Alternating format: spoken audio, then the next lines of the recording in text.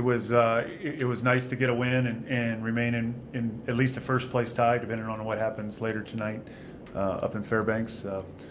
We never apologize for victories, but our performance was probably not even close. Our worst performance of the year.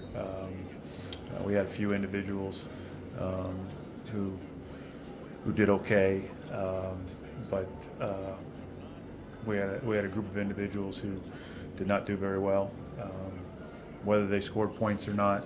And I'm not going to name them. They know who they are. We talk about that in private. But we've got to be a more mature group than come out and put a performance like that on coming off the road to start a homestand. That's no disrespect to Simon Fraser. I thought Coach Hill had his guys ready to play. Unfortunately for them, they lost their leading scorer to an academic casualty. He had his guys focused and they played hard, and because we did not play very well, we had to battle all night.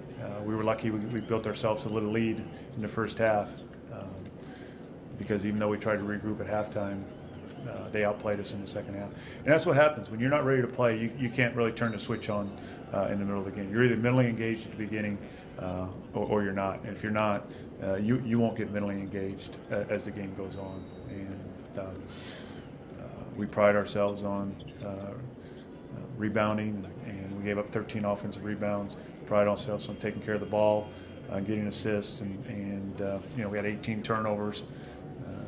19 assists and 18 turnovers. 1-to-1 assist-to-turnover ratio is terrible. I mean, and when you're not mentally engaged, even when you get open shots, you don't shoot well. And we didn't shoot well. We missed a lot of open shots, and those are the things that happen.